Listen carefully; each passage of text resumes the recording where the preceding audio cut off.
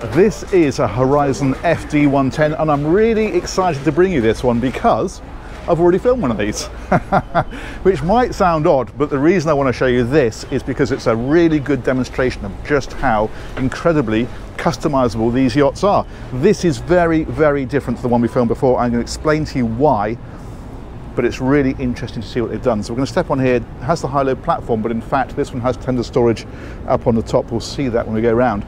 But the big news now, a lot of big manufacturers like this claim that they do a lot of custom work.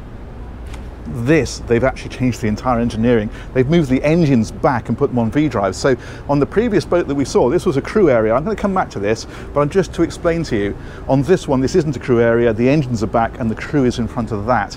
And that gives it a much more super yacht feel to the layout of the accommodation, and it works brilliantly. So let's go on board. There's some other changes as well. I'll talk you through as we go. This area is fairly similar. So huge aft cockpit, big overhang. This is access down to that beach club area and into the engine space. And the reason they've done that is because on the previous one, the access down to the engines was down here. That doesn't work quite so well with this layout. We've got the bar area over on this side. We've got the table obviously in the center there. Steps up, we'll come down those I think when we get a bit further around the tour. And then this takes us forward on both sides. And like all the Horizons, they have the bouffant protecting doors. These come across here and they stop the wind from funneling down here when you're sat out here. But we'll go inside first of all. And even this is actually quite different because, firstly, totally different woodwork, much lighter. If I remember rightly, it was like a dark Wenge on the previous one. This, as you can see, is a much lighter colour. This particular area is not too dissimilar. So we've still got things like the day heads back here, for example, and this big social space and the dining just ahead of it. That all remains pretty much the same. I mean, that just works, doesn't it? So why would you change it? Love these floor-to-ceiling windows. The view out from there, I mean, that really does connect you, doesn't it, with the water. When you're out at anchor, that'd be brilliant. So up here, the galley has been extended back a little bit further. And what they've also done is put these doors on the side. So these basically open out like this. You can see how that just fits flush against the side. There's another one here, and it means you can close this area off for crew use and keep this private if you want to, or you can have it all opened out. And in fact, you'll see there's a line here, or two lines here, because that central section comes up and that can close that off. So it just depends how the boat is being run. If we come on right round, similar deal over here with the door that folds out of the side, and then you can see there's a side access door. So with that closed off, the crew can come and go. They don't need to come into this area if they don't want to. Just keeps this as a separate crew area. And this, as you can see, really good size. All the usual galley refinements that you would expect. That one there, I've got a feeling is a trash compactor. Dishwasher here, cooking, sinks, you know, the kind of thing. And we've got the refrigeration here. Sorry, brain's freezing a little bit.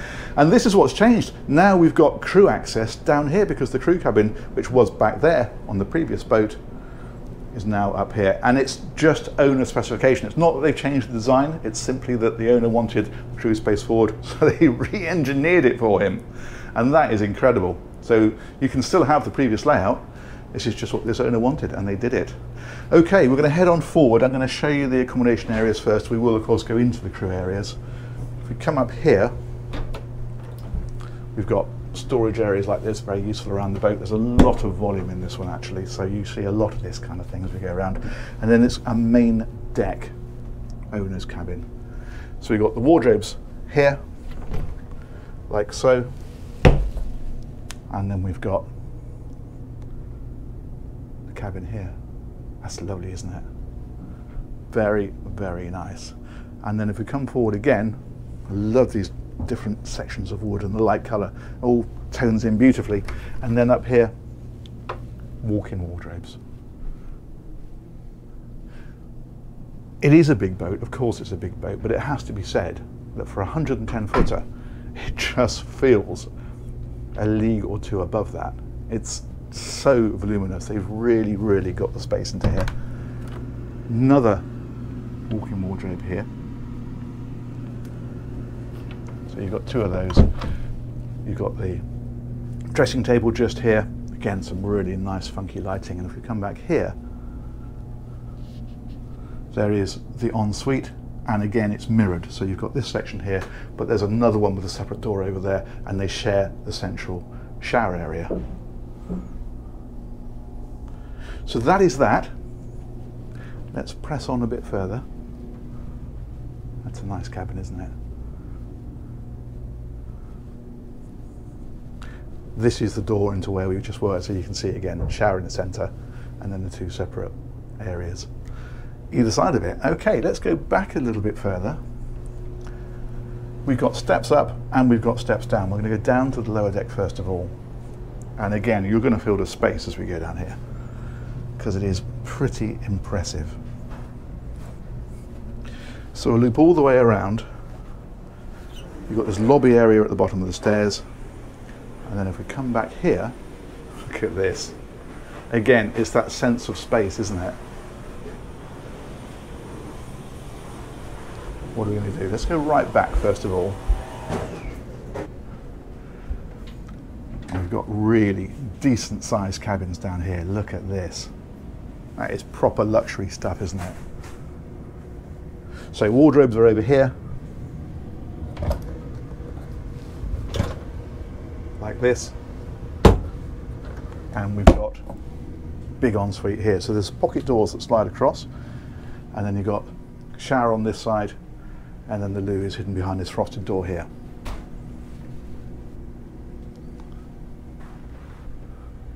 Very good. And if we cross over, similar kind of deal. Love this, by the way. Look at this. All backlit and illuminated, nice feature. Again, it's all very much customer specifications to what you want. They'll do it for you with regards to areas like that. So same sort of deal. We've got wardrobes here. We've got the ensuite with the pocket doors. Let's come right on around. Shower at that end. Toilet at that end. If we press on forward, there's a couple of interesting things to show you up here, because firstly, laundry area is here. So this is like a proper complete utility room. Then there's another cabin just here. Again, look at the size of these cabins. They're fantastic. AV equipment over here. Storage tucked away in places like this. It's over there as well, of course. And then, as you'd expect, ensuite over here. The shower just there. Now, another very interesting fact is that you've got another cabin here. It takes you up to 4 on this deck. What's really interesting about this is that, well, let me just show you inside first of all, actually, and then I'll explain what's interesting about it.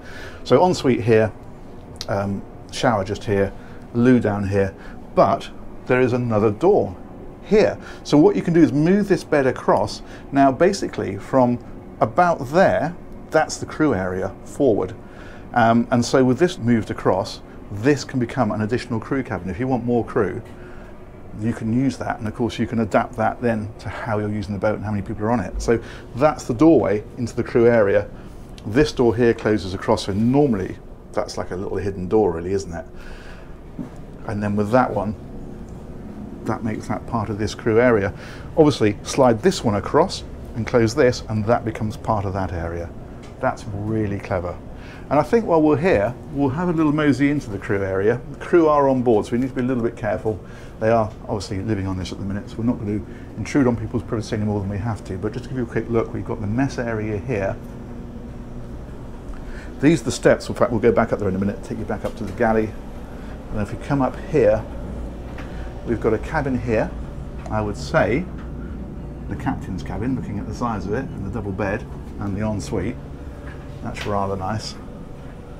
And if we come forward again, there are some people up here, and now we've got more laundry facilities. So if you're wondering about the utility room and thinking it's a little bit close to the guest accommodation, well, that is just really a second separate area. You've got this here as well. And then this very nice galley area, refrigeration down here. That, again, let's not forget we're on a 110-foot yacht.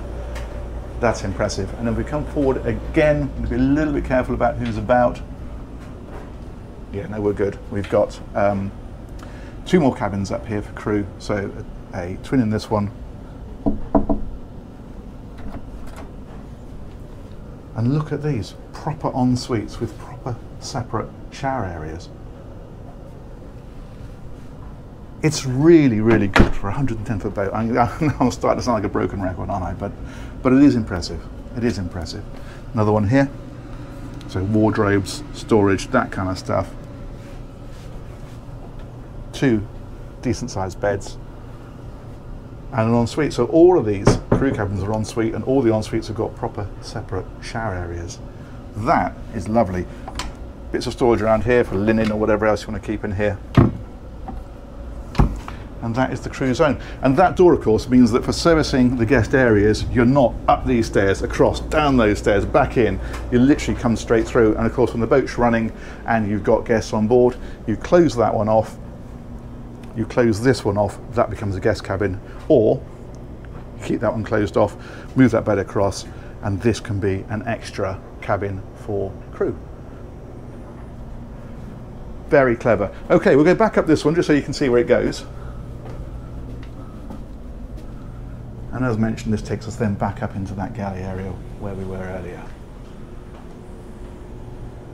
Superb. Okay, I think we've done a pretty good job of the lower deck. Let's go up. I love these floating steps up through here. That's fantastic, isn't it? That's where we went down. This is where we're going next. So this is the upper deck. And again, there's changes to the one that we saw before. On the other one, if I'm remembering this rightly, this was all one area. On this one, they've put this bulkhead in. You can close this off, doors across here, close that off, and make this a completely separate wheelhouse. And that's great for various reasons. Firstly, it gives obviously a private crew area here when they're managing the boat. Secondly, you can use this area at night when the boat's underway, and of course it's not affecting this. Usual, very comprehensive instrumentation. So as you can see, camera system here, radar, navigation. The operating system for the yacht is over here. So that's all done through there. You can look at things like battery levels, select what you want really out of here. There we go. Very good. Battery management, let's try that one. There we go. We've got the vertical wheel and we've got the twin seats here. Obviously, when you're using the wheel, you tend to only be in harbour, so you just have the leaning post there. When you're out at sea, you're on autopilot, and you can sit here, keep watch, monitor everything. There's a seat here for crew to join in, or for guests who want to come up and see the boat being run. We've got the desk here as well, which is nice. There's doors on both sides of here, one here and one here. But there's another interesting element to this that has been changed. This owner wanted to have a wider sky lounge. So what they did for him was take this right out on this side. I'll show you from the outside. So the other one that we saw had the walkway down the outside. And again, remember, these are not fundamental changes to the design. These are just changes to satisfy this owner. So it's not that they've changed the design of the boat. It's just that if you want this kind of thing, and this owner did, they'll do it for you. This is interesting. This is a projector. So for movie nights, that's fantastic. But the actual projector itself, actually that's a screen, I should say, not a projector. I keep saying that. So a screen that rolls down out of the ceiling. The projector itself is there. Rather than being over there, it projects upwards into it, and you've still got the TV there, so if you don't want all that set up, you can still watch the news, the motor racing, whatever, but that for a film night, absolutely brilliant. This is this bulkhead. You can see that rises out of here, and then there's a pocket door here, so that's how that closes off. Cool, huh? But yeah, that's a lovely area, and widening that just gives so much more space. Okay, if we come on back, we will find a day heads for this level. That's in here, like so. And then this will take us out onto the upper deck aft. There we go. And here you can see how this comes out. It's just a small gap, and in fact from here you wouldn't even really cotton onto the fact that that's right out to the edge, because there is a small walkway down there. So for maintenance and cleaning and that kind of stuff, you can actually get down there, but obviously it's not a normal thoroughfare. We've got this lovely area. It's very sheltered because when the boat's underway, of course, you've got this whole thing keeping the wind off you. And then this fantastic bar area here. And I mentioned the tender was stowed further up. Here it is. Really decent sized tender on here. It means it keeps that bathing platform free. You could put a jet ski on there if you wanted to. You could put this on there if you're just doing a short run, didn't want to bring it up on top. But it just, again, it's all about giving you flexibility, giving you choice. That's the crane to lift it on and off. This is obviously this bar area. So in here we've got things like ice maker and fridges and all that kind of stuff, storage, so forth, sink underneath there. But that's really nice. And another thing that we've got here is the barbecue. And what's neat about this is if we look underneath here, you can see the mechanism. There we go. You wind that handle and this rises up out of here to a sensible height for using it. And then when you've finished with it, you wind the handle, bring it back down, and then it disappears completely from sight, which, considering that barbecues tend to look a bit grotty after a bit of use, that completely obliviates that problem. Okay, we'll come round here. I think what we're going to do now is we will go up onto the sky deck.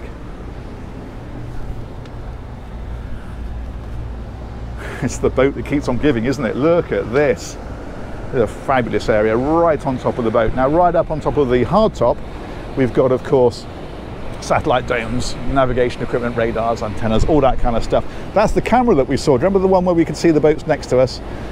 That is where it is, and it's remote control, so you can spin that round, point it, pan it, zoom it, all that kind of stuff. If we come right up to the front of here, again, another bar area. They're everywhere on this boat. You are not short of entertainment space and refreshments and that kind of thing. So again, all of these have got things like the ice maker in them, for example. And there'll be a fridge. Yeah, there we go, fridges in here. That one there is the sink. So they're all catered for, basically, all of these areas. This is a lovely place to be. Sat up here, your view is right out across the front. You've got another area here for people to lounge about, sit and have a chat. It's all about social spaces. And it's all about being able to enjoy the boat. That's brilliant. And then this area here, under the shade of the hard top, obviously the sun is still fairly low at the minute, so it's not giving us the full shade. You can see how long my shadow is, but normally with the sun up, this is a nice shaded area. And then you have the sunbeds back here. Let's come right back, drop into this corner. There we go. And that is a big boat, isn't it? Fantastic. Do I need to remind us again it's a 110 footer? No, I don't, you know by now. All right, let's go down and round and forward. So this side then takes us up. As I say, you can have this with this kind of walkway on both sides. This was owner specification to take this area right out and make that much bigger, because quite rightly it was felt you don't actually really need walkways on both sides. You've got one big walkway down here. Why do you need two? So it makes a certain amount of sense. This is the door that we saw from the helm position. I mentioned there was one on either side. And then this is another wonderful entertaining area. And again, you know, sink is here. Nothing is there. Ice maker is there.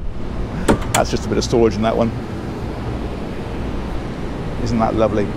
Hot tub. And then we can come right on around. These are bimini poles, so you can shade this whole area right across. And then we can come down here,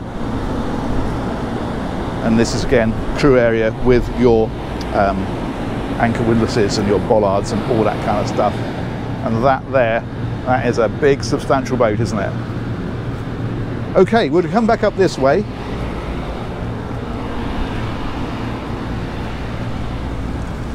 And I think we'll head down this side. And here you can see how that door on this side of the helm station comes out onto here. You might think, well, that's a pretty small area, why would you do that? And the reason you would do that is because this allows you to stand right on the outside of the boat if you're maneuvering it in. that's what you want to be able to see. And you can see how there is a walkway down there for crew. Obviously you'd want to be very careful about how you did that, but it does mean for cleaning and that sort of stuff you still do have a way down there. It's just not a normal throughfare. So we'll head down this one and work our way back. I want to show you the engines. This takes you back into the boat, of course, in the at the galley area. Then if we come right on back, this is back through here, and we're back in the cockpit where we came on board. And I mentioned this access here. The reason that this is here is because if you want to get down into the engine space, but you don't want to go down onto the bathing platform, you're out at sea, the weather's not so good, well then you've got another route, and I'll show you the other side of that. But for us here now, in a nice calm harbour with the back open, this is a nice way to go in. So this, as I say, high-low platform, that's the tender that we saw when we were up on the upper deck. And then we can go into here, and this is basically a beach club area. Now what this does, you see this mechanism here, all of this opens, this whole clamshell here. And if I show you that on the outside, it basically means that that whole back from there to there hinges. And what that puts is basically a bar area at water level. This is a fantastic beach club. Look at this.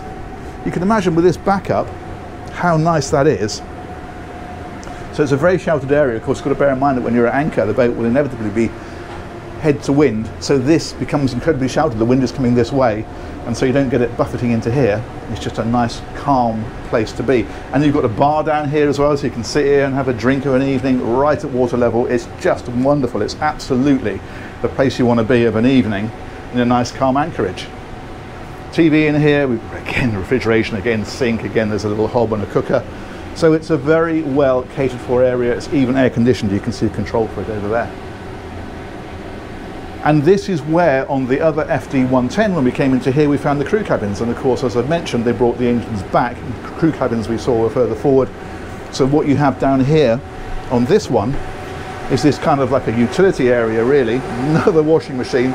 So that's the third sort of laundry space, isn't it? There's the one in the guest area, there's one in the crew area. This is great for towels and beachwear and all the sort of stuff that's normally used out here. You don't want to drag it through the boat, you can just chuck it into the washing machine here. There's a lot of storage down here. So areas like this, for whatever you want, wetsuits and life jackets and that kind of stuff. More here, you can see how they've got all the snorkeling gear is in here. And that is the stairway I mentioned that comes down from that section in the cockpit. So that gives you a route through, another route out. There we go, you can see it right there. So you just lift, that one goes up, that one goes out, and it means you can very easily come to this area without needing to come down and across the back of the boat. And you can understand why, if you're out to sea, that is a good thing. This one here, yet more storage. Look at the size of this. It's brilliant. And then finally, engines. Here we go. Just like everything else on this yacht, it's massive. And we'll come right on through here, because what I want to show you is the V-drives. So these are the shafts for the boat. Okay, so they go down and out under the boat. You have propellers on the end, rudders behind there. That's what drives the boat forward. Now on the previous FD110 we were on, these shafts would come up, carry on into here, then you would have a gearbox, and then the engines would be ahead of the gearbox, so the engines would be there. They've completely re-engineered this yacht, so the shafts come up now to this V-drive. What that does is send the power back down that shaft, and the engines are here. It positions the engines further back in the boat. And as I say, a lot of semi-custom builders talk about, oh yeah, well, we'll move that bulkhead or we'll change that. Not many will completely re-engineer and reposition the engines. And this is one of the things that I really wanted to show you, because this, I think, is impressive. These are a pair of Caterpillar engines. They're C32Bs, and they are 2,000 horsepower each. And they call this a fast displacement. The FD stands for the fact that it is a displacement yacht, but it's a fast one, and that's backed up by the figures. 20 knots flat out, which for a displacement boat is really moving. It'll cruise at 17.5, or you can back it right down to a low cruising speed. About 10 knots is going to give you about 1,800 miles of range. So it's really covering all the bases. It's giving you serious distance, but it's also giving you pretty decent performance. It's not up there with the planing boats. You know, you get a big planing boat that does 26, 27 knots, great, but what that won't give you is the range. Nothing like the range this will give. So this is giving you a good balance of decent performance, but also serious distance. This is a huge engine room down here. Look at the headroom in here. I'm not going to talk about the size of the boat again, but you get the drift. You can see what I mean about how this feels like it's a yacht from the next category or even 2 categories up. It's impressive what they've done with this.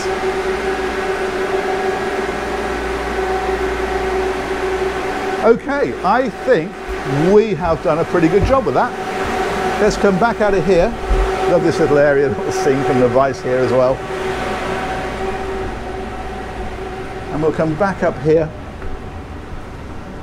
And I think we'll finish up here on the aft deck. On the bathing platform even, I should say. The aft deck's the next one up. And there we go. That is about the size of that. That is the Horizon FD110. I would urge you to go and look at the other Horizon FD110 video that we've got on the channel, because it is really impressive what they've done to this to configure it for exactly what the owner wanted. And that's what these guys are so good at. You go to them, you say, yeah, that's a great boat, I love that, but what I really would like is to reposition that and change that over to that, and maybe we could have that a bit wider and that a bit longer and put a bulkhead in there, and they'll do it, clearly, as you can see. That's brilliant. Massive, massive thanks to Horizon. They've given me a clear shot at this one before the show opens, so that's been brilliant. Huge thanks as ever to you guys for watching it. Let me know what you think of that one. I'm keen to hear, and we'll catch you on another one of these real soon. Take care. Bye-bye.